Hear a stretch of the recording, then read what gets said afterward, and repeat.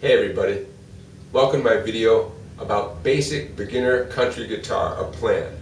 Now this video is going to give you a checklist of what you truly need to know to become a country guitar player, to learn a lot of great country songs, okay?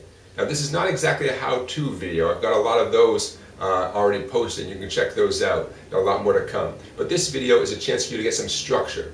I've talked to a lot of you and had Skype lessons with a number of you as well. And what I've learned is you guys are all very motivated. You spend a lot of time working on your guitar playing skills, but many of you don't have a sense of structure because there's so much information out there. Okay, that's what we're going to do today. Okay, we're going to give you some structure to help your country guitar playing really solidify, okay, and get your skills together. So grab a pencil and a piece of paper. Okay, I'm going to give you a checklist of about 7 things that you truly need to be working on, and hopefully some of them you're working on already. Alright, quick sales pitch. If you enjoyed this video and my other videos, consider making a donation through PayPal. You go to my channel page, there's a little button there that you can click on to make a donation. And if you enjoy these lessons, I'd love to do a Skype lesson with you too. Okay, so contact me about doing a Skype lesson. I teach it all week long, wouldn't mind having another student. Okay, so let's get down to business. So country guitar playing, here's what you absolutely need to know. Your open position chords. Now you've probably heard of these and hopefully you know a bunch of them already. We're talking about all the majors like A major, C major, D, E, F, G, okay? All those, the whole alphabet letter of major chords. Minors, A minor, B minor, D minor, E minor, okay? Those are some crucial ones. 7th chords, alphabet list of 7th chords. A7, B7, C7, D7, E7, maybe not F7 so much, but definitely G7, okay? So I just rattled off about what, 16 names of chords there. Hopefully you know a lot of them already. You got to learn them, got to memorize them, and get good at changing between those, okay? And I've got a video about changing chords. Check out my other videos. There's one that I think is called Changing Chords Faster, okay? Because a lot of people, a lot of my students struggle with that. All right, item number 2 on our country list. Now that you know those chords, you want to find ways to have fun with them. Okay, so item number 2 on your checklist is bass note runs, hammer-ons, and pull-offs. I'm going to play for you for a minute here so you can see what I'm talking about. Instead of just strumming C, G, and C, I'm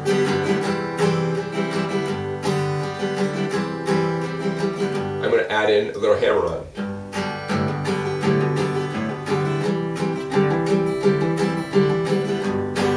Or a little run.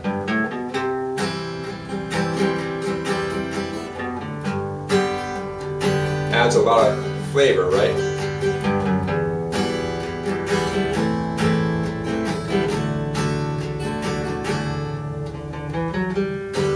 Okay, bass note runs, hammer-ons, you know, adds a lot to a song. Hammer-ons, pull-offs, and bass note runs. Check those off on your checklist, or put them on your checklist. Strum patterns. Speaking of strumming the guitar, country songs are full of guitar strumming, as you know.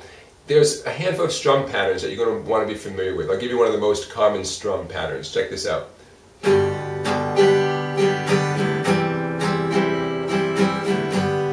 You've heard this a million times, right? Okay, the pattern I'm doing, by the way, goes down, down, up, up, down, up. You're going to do it on a G chord here. Down, down, up, down, up. Okay? Now you might have noticed I'm actually doing a sequence of downs and ups here. I'm just not hitting the guitar every time. So my elbow is going down, up, down, up, down, up, down, up. But my pick isn't actually reaching in and hitting the strings every time. Down, down, up, down, up. And there's tons of patterns, but that's an extremely popular pattern for country guitar playing. Here's another one, the boom chicka pattern. I've got a video about the boom chicka pattern that you can check out. Boom chicka. The name is going to be pretty obvious here.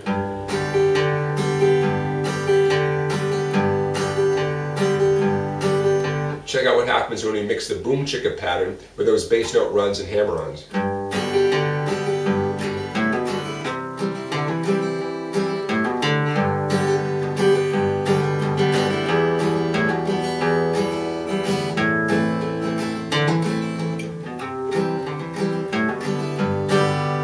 There's a lot you can do in there. Then you can pick up the speed and go faster and faster, right, with time. First time I saw a guy do that, it blew my mind. I saw a guy doing some nice flat picking bluegrass guitar, blew my mind. And, you know, very, very inspiring too. Part of me thought I could never do that. It took a little while, took some practicing, that's for sure. Okay, moving on. So far we have the open position chords, strum patterns, including the boom chicka pattern. Number 3 would be bass note runs and hammer-ons and pull-offs. And again, this is not a how-to video. I think you understand that now, right? It's more a checklist. And you can check out my other videos for how to do this stuff. The major pentatonic scale. The major pentatonic scale is the classic scale for playing country guitar solos. Okay? And the major pentatonic scale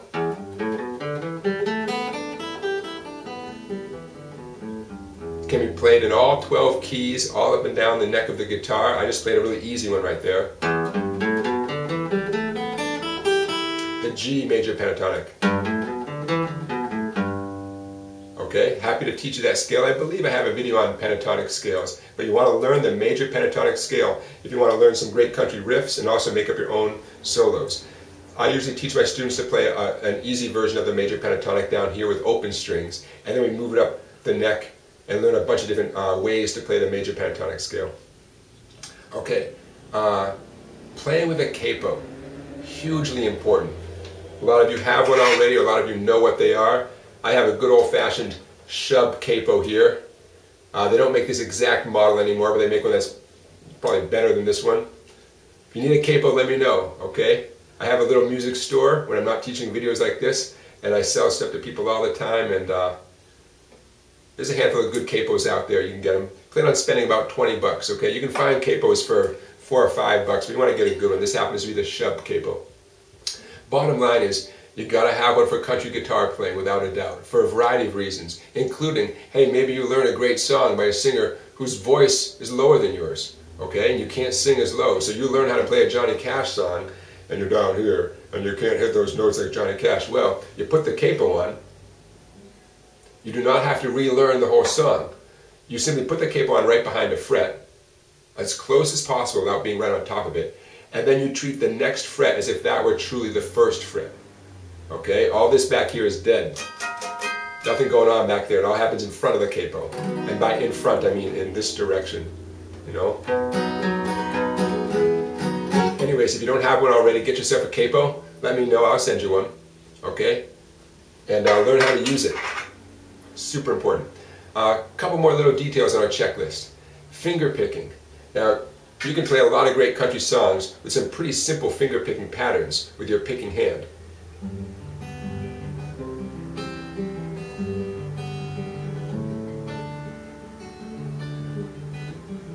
Now, I wish I could tell you that this was impossible and that I'm a genius for learning how to do this.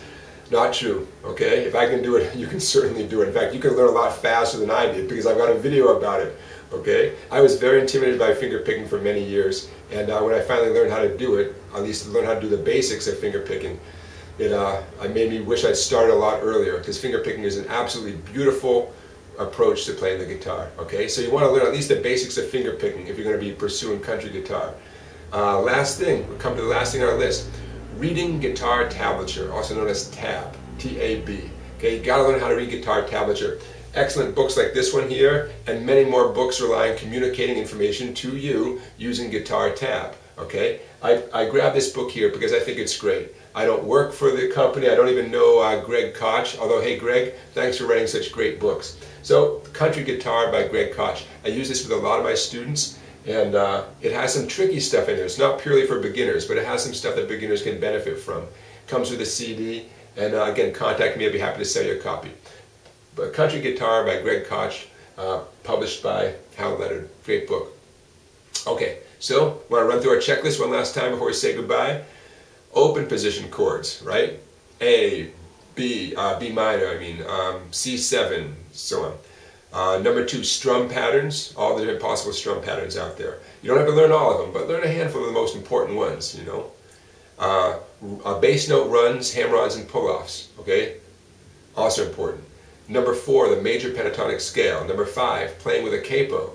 Number 6, finger picking. Number 7, guitar tab, okay? All important things. Now, hopefully this gives you a little sense of structure, okay? Check out my other videos, and if you happen to watch videos by all the great other guitar teachers out there on YouTube, hopefully you'll be able to sift through a lot of the stuff that I don't think is life or death, and get right to the stuff that truly will help you build a great foundation so you can be a great country guitar player. And when I say country, of course we're talking about bluegrass music, folk music, related musics. Alright, hey, don't forget, if you enjoyed this video, you can go to my channel page and make a PayPal donation. Totally appreciate it. I love doing these videos. I'm going to do a million more, but every little bit helps. Just as good as making a donation would be to come and take a Skype lesson with me, okay? And you can find out how to contact me down below, alright? And let me know that you want to take a Skype lesson. That'd be fantastic.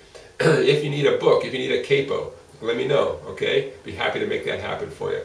Alright everybody, my name is Jonathan. Hey, I appreciate you watching these videos. I love hearing from you. Keep subscribing. Tell your friends about these videos. And keep practicing every day. Every day. Okay? Do it. Thanks everybody. See you next time.